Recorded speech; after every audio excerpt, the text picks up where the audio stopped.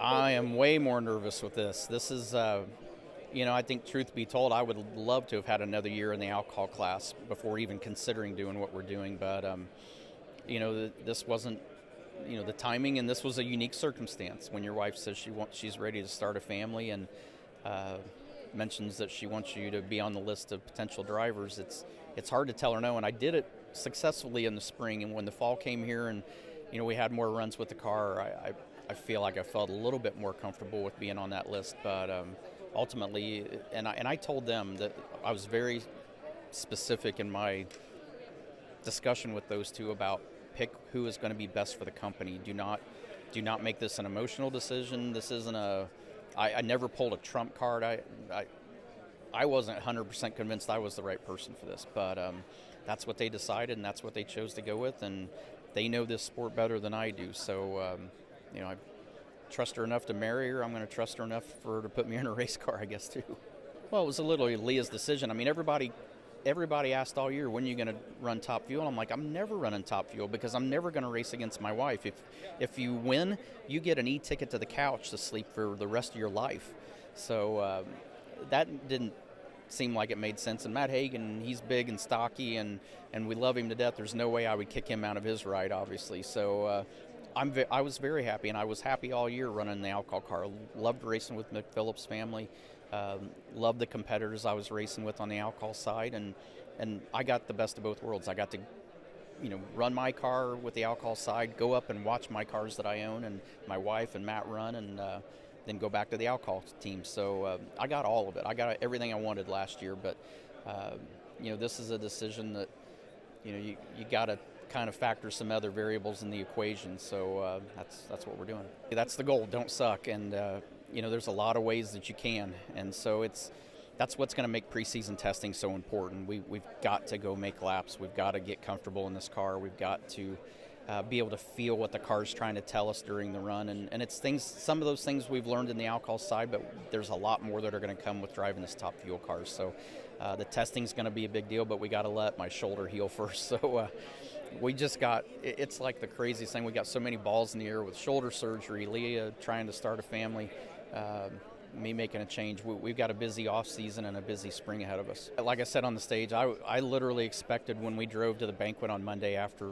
the race, I figured it was about a 70% chance that she was going to say, hey, I want to push this back a year. And if she did, that was totally fine.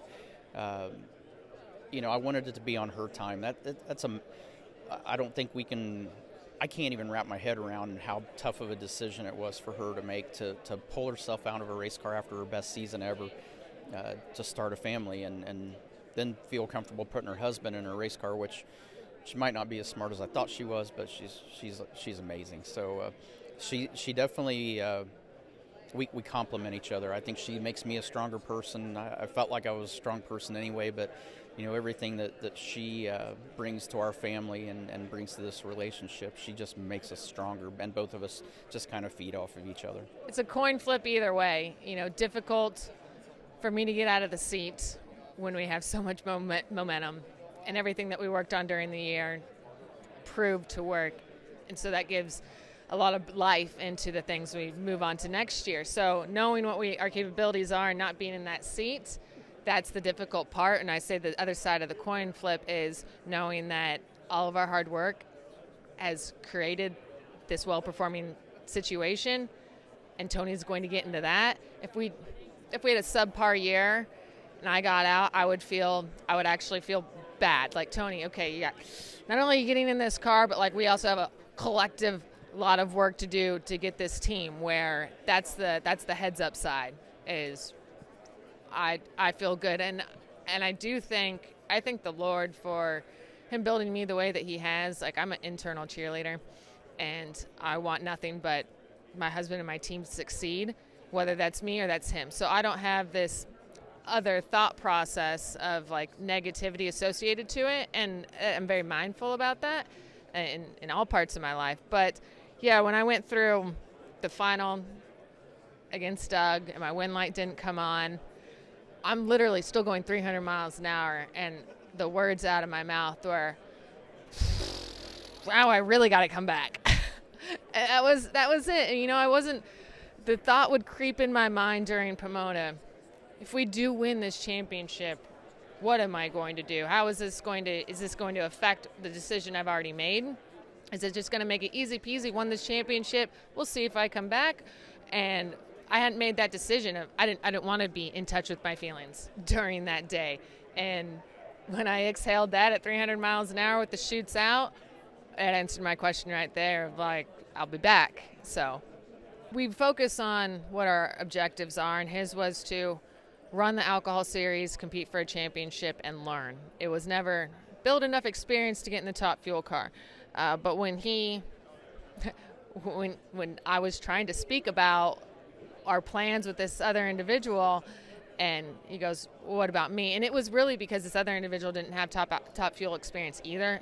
Extremely great race car driver. Lyle Barnett is who it is. And so fan favorite all the way around, capable of driving pretty much anything.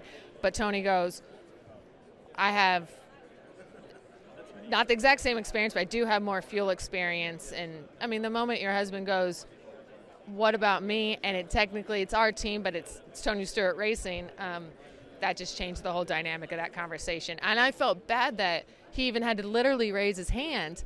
But like I said, we hadn't talked about it in months, and that's how open we have to be. And he said, he's the husband for 30 seconds. And yeah, when he was talking team owner of, well, what about this and what about that? And I go, there's always going to be a what about this. My mom always said, there's never the perfect right time to start a family. You just do it and you make it happen. So that's the plan we're on.